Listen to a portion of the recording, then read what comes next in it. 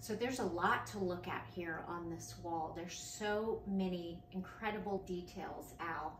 Talk to me about how this all came together. Well, the homeowner and the designer, shout out to Dan DeSantis, who helped our homeowner pick a lot of these things.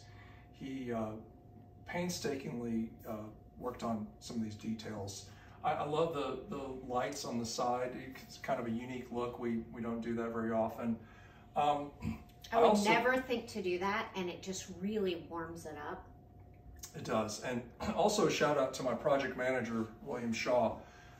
This was a little tricky to have this brick. This is real thin cut brick on the wall here, and the transition where it meets this marble backsplash with all these angles, and we to make it where you still have this stand proud of the brick, we had to do a lot of templating, and he came out here with his protractors and all his angles and things like that. Did a really nice job, and I think it turned out really well.